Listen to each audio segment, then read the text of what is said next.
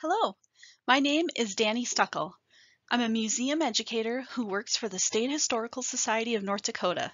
I'm also the state coordinator for the National History Day in North Dakota program. You might be wondering, what is National History Day? I like to tell people new to the program that it's a little bit like a science fair. Students work on a large research project and present their work to a team of 3 judges. Students in grades 6 through 8 can enter the junior division, and students in grades 9 through 12 can enter the senior division.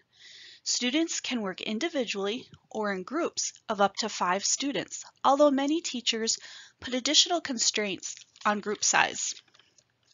For example, only allowing 2 or 3 students in a group. Students participating in the contest submit projects in one of 5 categories: documentary, website, exhibit, paper, or performance.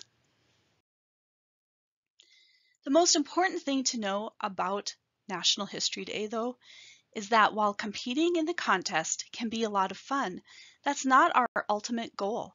As a historian and museum educator, I want to see the NHD model incorporated into all classrooms, regardless of whether students participate in the contest or not.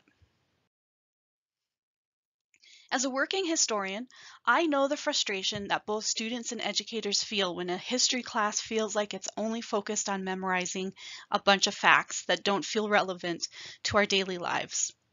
Historical thinking does not equal memorization.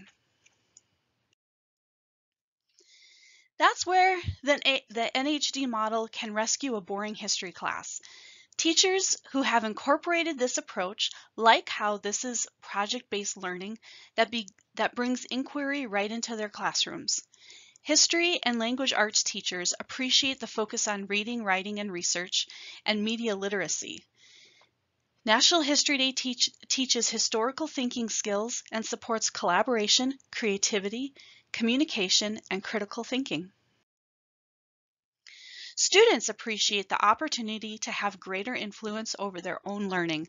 They like being able to share something they are personally interested in that might not otherwise be taught in class, and they really enjoy the creative outlet in their final product: a documentary, a website, an exhibit, a performance, or a historic paper.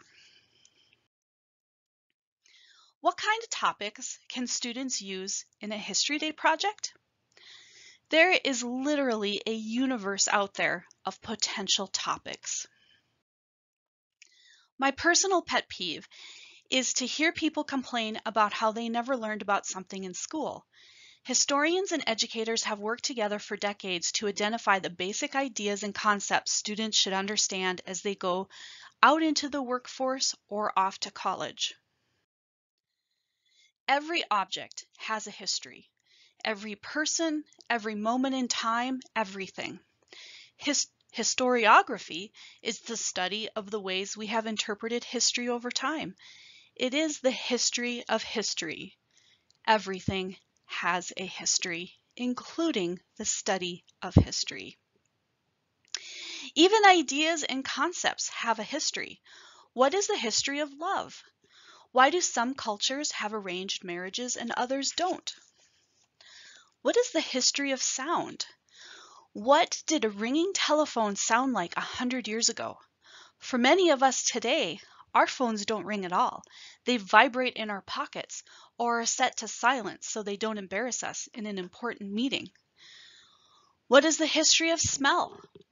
What would your community have smelled like 100 years ago?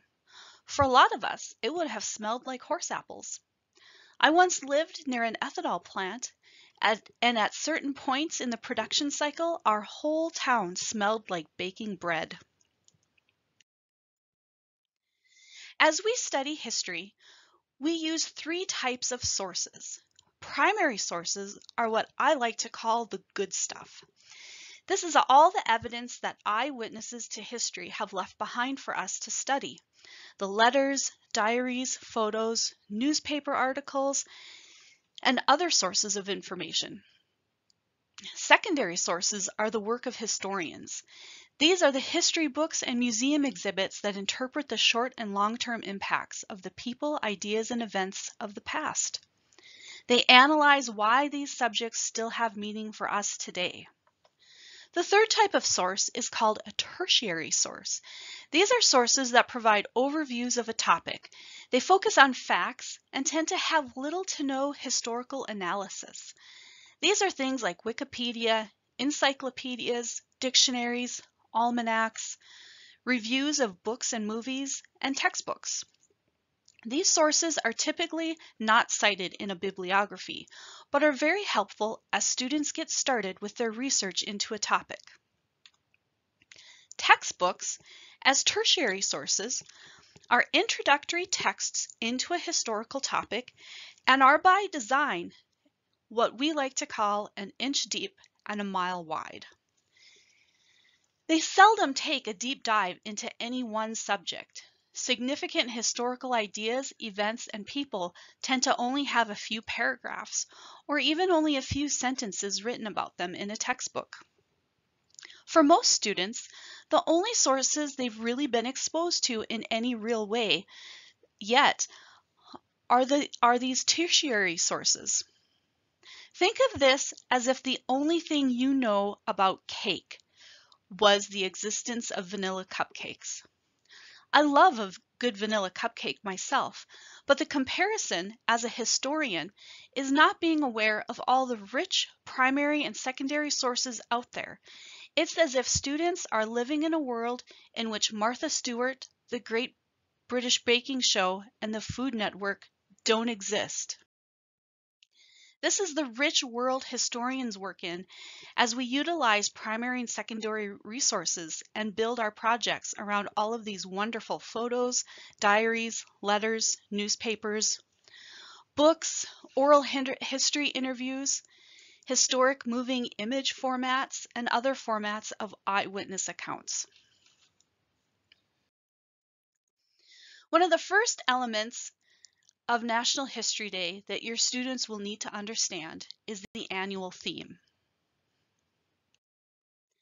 Students can feel frustrated by the need to connect their project to the contest theme.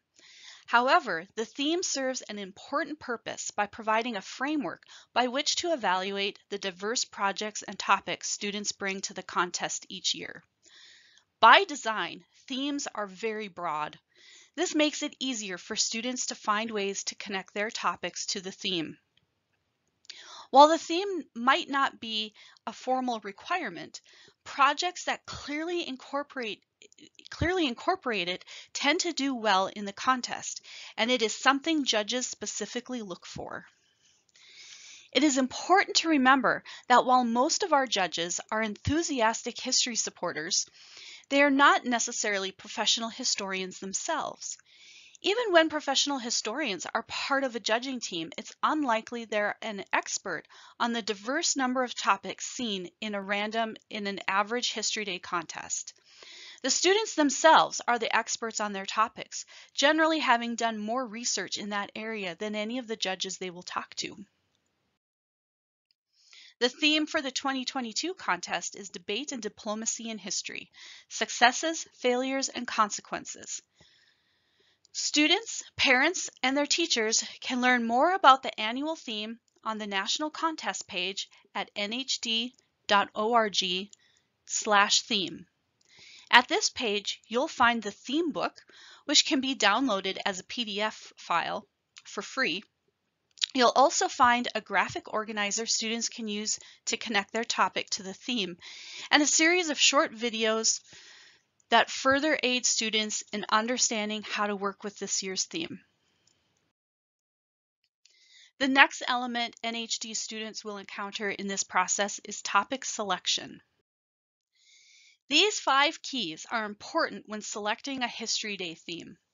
First of all, it should actually be history. That means it probably needs to be an event that is at least 20 years old or older. This is so there has been enough time for us to analyze the short and long-term impacts of the topic, and that there is plenty of primary and secondary source material to be found to support your research. It needs to be significant and fit the annual theme, Ask yourself, so what? Why is this important? Why would or should anyone care about this topic? Most importantly, make sure it is something you are genuinely interested in. At a minimum, you'll be working on this project for several weeks. Some students end up spending months reading about their topics, especially if they go on to compete in the state and national contests. Try to find a topic you think you'll still be enthused about next June. When students are looking for topic ideas, we often do encourage them to start with current events. What stories from the day's news cycle are the ones you want to learn more about? What stories are the ones you find yourself getting emotional about? Maybe they make you sad or happy or angry. They are the stories you want to tell your friends and family about. What are the things you are learning about either in or out of school that you'd like to learn more about? What are your personal hobbies and interests? What would you like to share with your classmates about the history of an extracurricular activity? If you're still stuck, get together with friends and classmates to do a brainstorming session and just throw out lots of ideas. Do a sprint by putting 2 minutes on a timer and have all the participants ping pong back and forth to list as many possible ideas as they can before the timer goes off. One of the biggest challenges every student will face is the process they will go through to narrow their topic down from the overall theme to their specific thesis statement. Think of this process as forcing your topic through a funnel. This process will help you set the overall scope and other constraints on your research. In this example, we're going to pick women's history as our topic. Well, there's thousands of years of women's history that could potentially relate to the annual theme of debate and diplomacy. How are you going to narrow this broad topic into a final product if you only have about 10 minutes to share your work with your audience? That's a lot of potential history to cover. Now, we've chosen to research women's voting rights specifically. But this is still too broad. Women's voting rights where? Women in the US? Women in Great Britain? Women in one of the other 195 countries in the world? How about women when? Women in 1976, 1876, or 1776? We need to further narrow the scope of our project. Now we're getting somewhere. We've tightened this down to focus specifically on the 19th Amendment. This gives us a narrower scope for our research. We know we're looking specifically at U.S. history. It does also narrow our time frame down a lot too. However, we could still be talking about a number of different decades when you consider that we could focus on the time leading up to the passing of the 19th Amendment, the timeline immediately before and after the passing of the amendment, or the decades after the amendment was passed. Now we really start to dig into our topic and explore secondary and primary sources. Before we can develop a specific thesis statement, we need to first start asking some questions that we hope our research will answer. What are we curious about related to the 19th Amendment? Did the 19th Amendment really accomplish what supporters said it would? Did it go far enough to guarantee all American women the right to vote? Are there examples we can find where the voting rights of certain groups continued to be limited or restricted?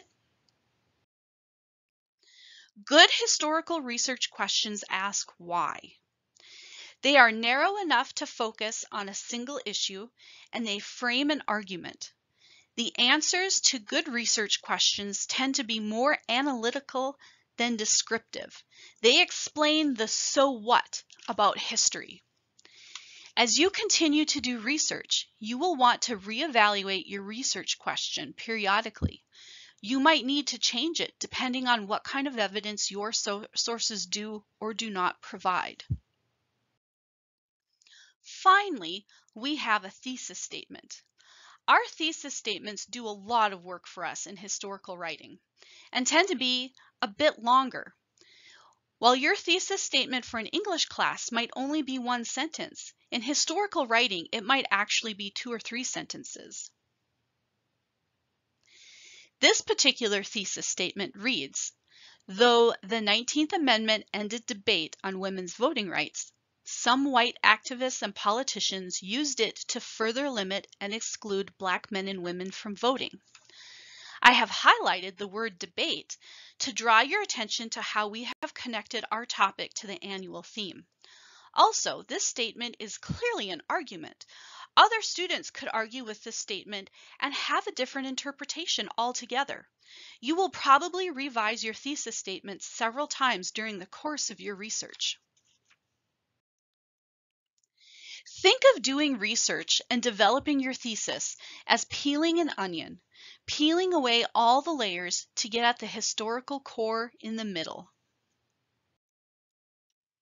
As you develop your project, don't forget to look for ways to connect the micro to the macro and vice versa. If you are studying world history, ask yourself how this topic affected your local community. If you're studying US or local history, ask yourself how people and events in your town had an impact on the world stage. For example, did the events of World War II impact your local community? Did the people of your community play a role in the overall story of World War II? Students are often surprised to find out how much research they will need to do for their project. Remember the maple syrup rule. It takes 40 gallons of tree sap boiled down over the course of many days to get just 1 gallon of maple syrup.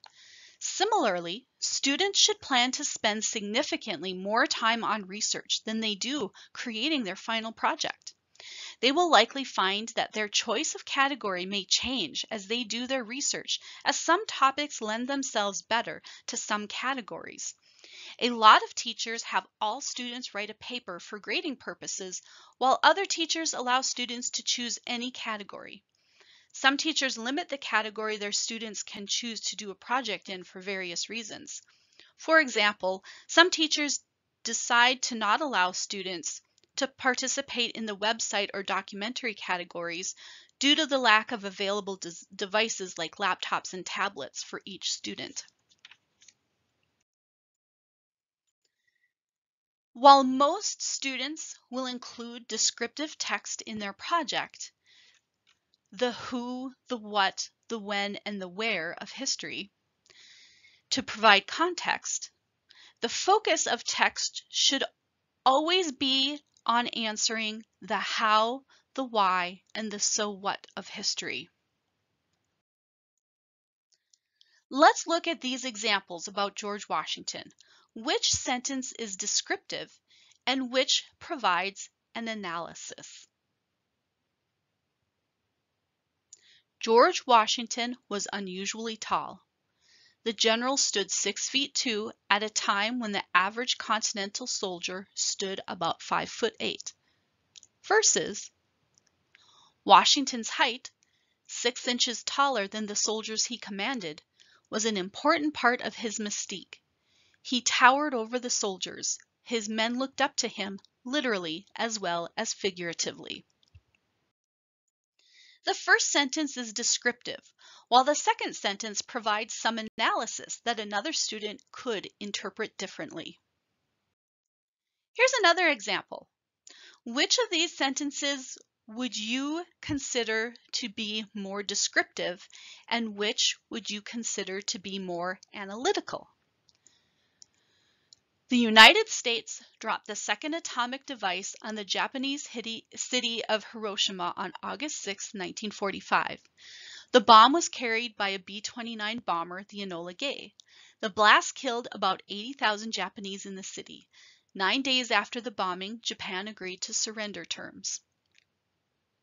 Versus, though Japan surrendered 10 days after the bombing of Hiroshima, ending the war quickly was not the Americans' only goal in using the atomic bomb. They also wanted to show Stalin that they had successfully built such a weapon to demonstrate its massive destructive power and to show their willingness to use it.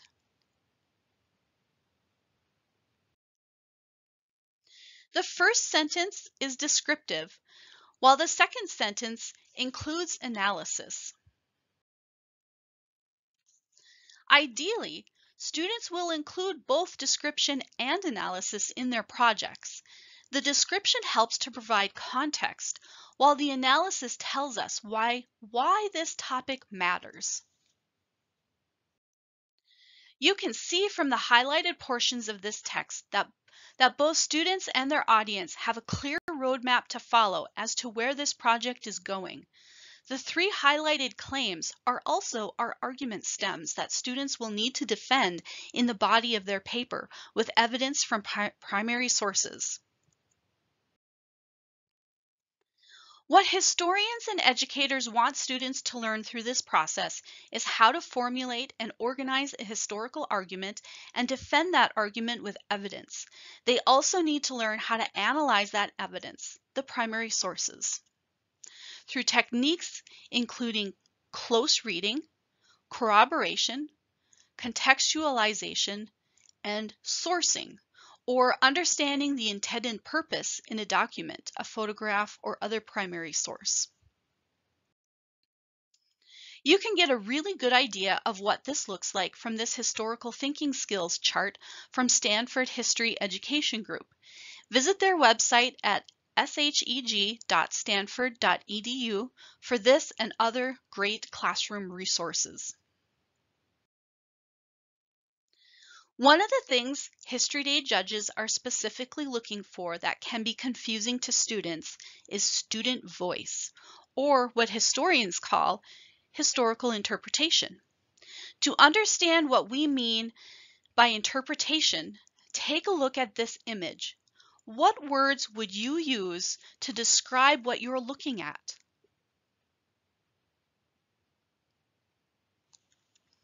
Did you say this is a hand or an arm? Did you say this is up or somebody pointing up? Or maybe you said number 1. All of these responses would be a potentially accurate or correct interpretation of this image. Maybe you even wondered if this was a gesture that has meaning in American Sign Language. That's an interesting potential meaning, but upon further analysis, we would probably not find anything to corroborate that hypothesis. The act of interpretation is to explain the meaning of something. History is, by its very nature, subjective. To be clear, we are not simply looking for students' opinions. We are looking for them to conduct analysis that reflects their perspective, their point of view, their frame of reference, or their worldview. Historians are not journalists reporting on the who, what, when, and where of a topic. Historians interpret the why, the how, and the so what of why history matters. As you do your research, it is critical that you consider multiple perspectives in your work. This does not mean that you're necessarily giving equal weight and legitimacy to both sides of an issue, especially if we now consider one or more sides of an issue to be morally reprehensible, like slavery or the Holocaust. Also, any particular issue has as many perspectives as there are people. Considering multiple perspectives does not mean we simply include the perspectives of 3 people and that has met our goal. Think of the Supreme Court issuing dissenting opinions, or the arguments in a debate class. They are perspectives with noticeable and significant ideological differences. They are perspectives that people can and do argue about. You need to understand why some Germans supported the Nazi Party, but you do not have to defend the Holocaust. You have to be able to explain why some white Southerners supported the Confederacy, but you do not have to justify slavery. Remember when you're doing your research that tertiary sources are a good tool for when you're just getting started. However, they are not scholarly sources, and you typically will not be citing them in your paper. Your research should probably be a combination of in-person and online activity. Most organizations only have a small percentage of their collections online, which means you are missing out on a wealth of material if you only use online sources. A cultural heritage organization is any organization that has a collection of some sort and makes that collection available to the public through publications, programs, and for research. Libraries tend to have books that you can check out. Archives tend to have what we call manuscript collections that include things like photos, letters, diaries, and so forth. And museums tend to have three-dimensional objects. However, all of these organizations tend to have a lot of overlap in what they collect, and you are likely to find books, manuscripts, and objects at any library, archive, or museum. These are the biggies. Definitely explore these resources as you do your research. The Library of Congress, Chronicling America. Chronicling America is a website within the Library of Congress's suite of websites, and it's focused on providing access to historic newspapers. Using inquiry with Library of Congress resources is also a really helpful teaching tool. The National Archives at archives.gov, and a subset website within their suite of websites is docsteach.org. Those are also very valuable resources as you and your students do your research.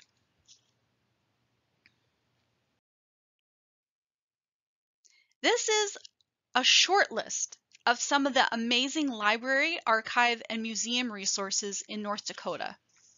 The State Historical Society of North Dakota has a number of very significant statewide resources available to students, both online and in person at the archives.